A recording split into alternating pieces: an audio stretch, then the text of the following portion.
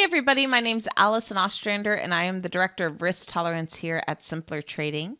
And in today's video, I want to talk about a potential earnings trade to take on Microsoft. Now, we've just started going into earnings seasons and I know a lot of you guys like to play trades to potentially hold through the announcement due to sometimes the unexpected moves that can occur and the volatility that can occur from the news itself. And one of the strategies that I really like to use here around earnings announcement comes from the compound butterfly strategy. And actually, earlier this week, if you had joined me over in the options room or if you were in the small account mentorship, you would have heard me give two different trade ideas using this strategy, both on Netflix and on Tesla. And had you taken those trade ideas on Netflix or Tesla, they would have worked out beautifully. You can see here on Netflix, we had a strong gap to the downside, a follow through lower today right into support levels. So a very nice volatile move to play lower. And then same thing with Tesla over here. If you had taken the trade idea that I highlighted on Tesla using the compound butterfly strategy, it too would have allowed for a very nice profit due to the gap down and once again that follow through as we go down and test supports here lower into the end of the week. And so because of that, I want to make sure to highlight to all of you guys the trade idea to consider around Microsoft. Now, first and foremost, before we dive into the charts and the trade idea, I do first want to point out that any capital risk that you put out there going into an earnings announcement, especially if it's short dated like the trade idea we're going to look at, you need to be okay losing 100% of your capital risk, which means the capital risk that you put out there should be well within your risk tolerance. And the reason why is even though Netflix and Tesla worked out beautifully, we still don't know how it could have happened, right? There's still always that uncertainty around the news. Sometimes earnings remarks, right, have a mediocre market reaction where nothing quite happens and things kind of remain flat and stay within the range. Other times the market's very happy about what is said, like we saw with Carvana, and it has a huge spike to the upside. Or sometimes it disappoints, right? And the market doesn't like that. And very much like Netflix and Tesla, we have a gap and a pullback move lower. So just be mindful that, those are obviously usually the three market reactions you get around an earnings announcement. And therefore, it can be a little bit unpredictable. So please, as we walk through this trade idea, be mindful of your risk. Now, that being said, though, let's go through the charts here and see how earnings announcements have worked in the past for Microsoft. Here, we ended up having a nice gap to the upside. Going into the close that day, we closed around 275. Then the earnings announcement happened. The next day, we worked our way up to a high of 299. So a nice volatile bounce to the upside. Here, off this earnings announcement, we closed the day around 242, ended up seeing a low down to 230 the next day. Obviously, that bounced, it held, bouncing back up into the close, but you can see that initial reaction caused some volatility for a move lower initially. Here, off this earnings, we closed the day going into the announcement around 250. And the next day, we dropped down to a low of around 230. So a stronger point move to the downside, taking us back down to test support levels. And then finally, off of this earnings here, we closed the day going into the announcement around 251. The next day, we had a nice spike to the upside, taking us to 270. And then, of course, you can see for the remainder of that week, it tried to continue a bit higher overall in the trend. So that being said, if we take into consideration how Microsoft has moved the last several earnings, getting a little bit of that volatility, whether it's short-lived like it was back off of this earnings announcement, right, back in January, or whether it's a bigger move that lasts into a trend move like we saw in the last earnings, either way, volatility usually peaks through on Microsoft earnings announcements, which means it could be a great contender for the compound butterfly strategy.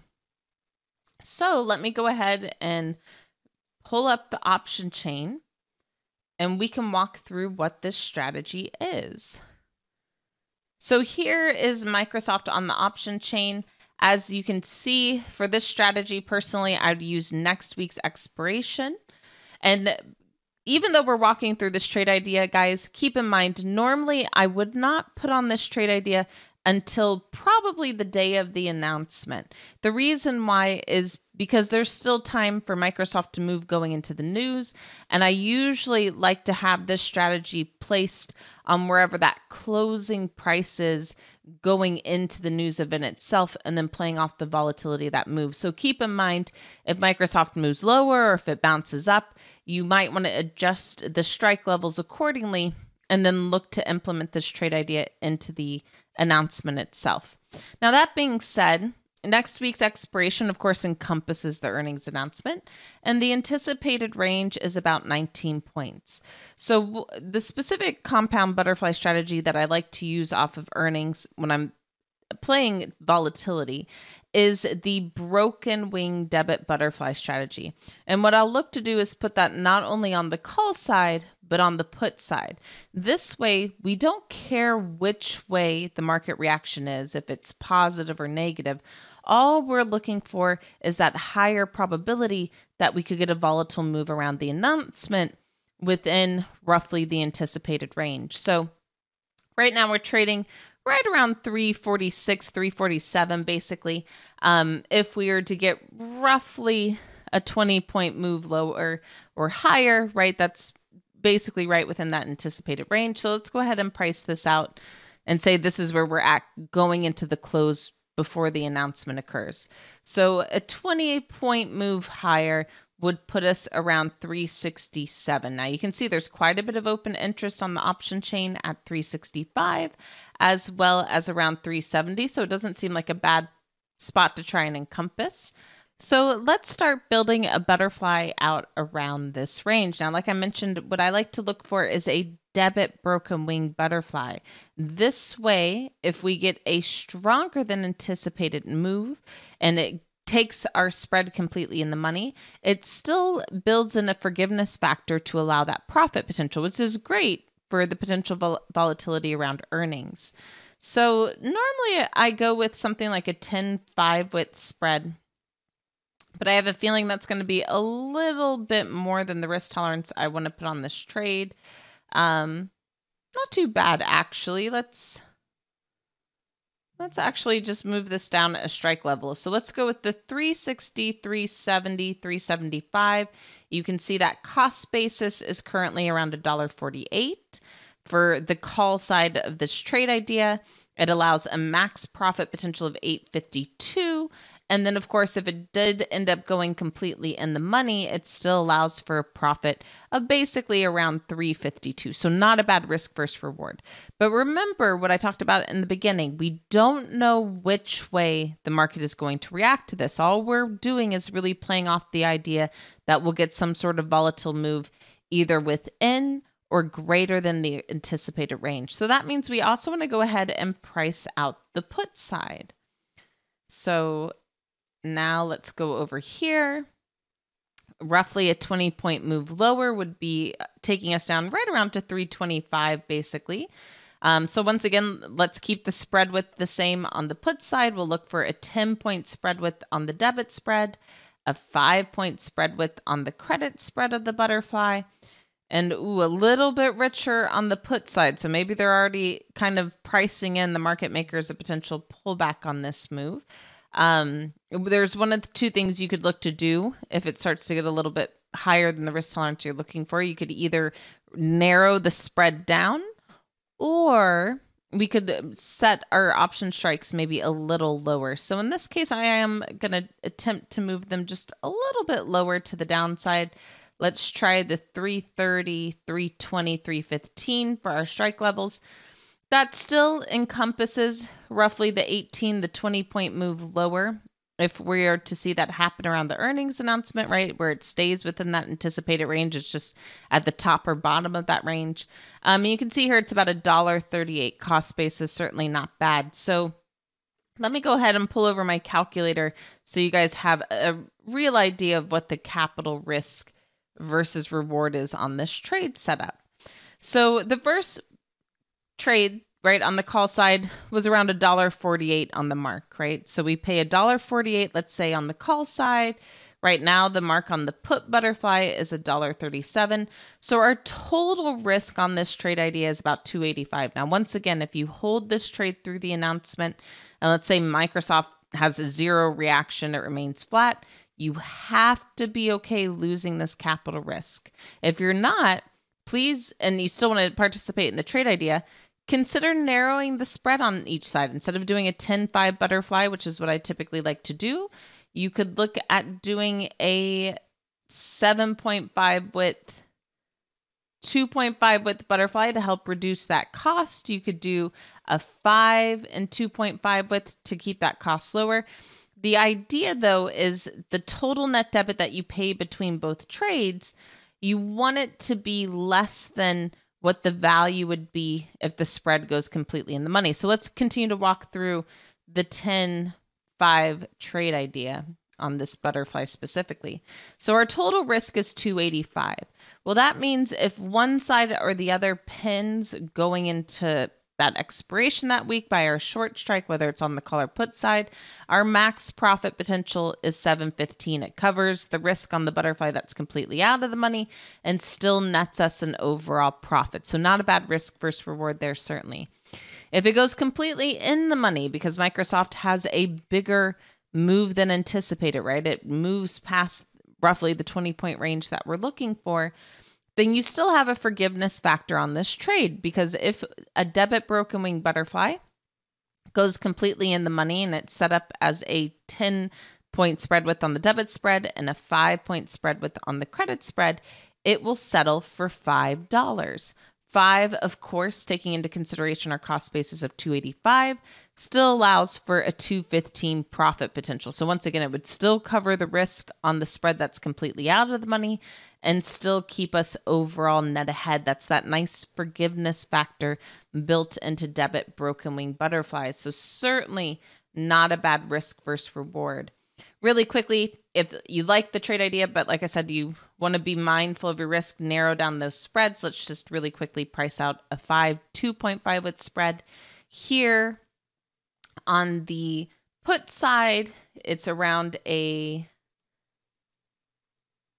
just shy of a 70-cent cost basis. So we'll just round it up and say we paid 70 cents for the put butterfly, still within that 20-point range like we discussed for that pin. And then let's go ahead and price out the call side. The call side, once again, if we go roughly 20 points higher, we're around $367.50.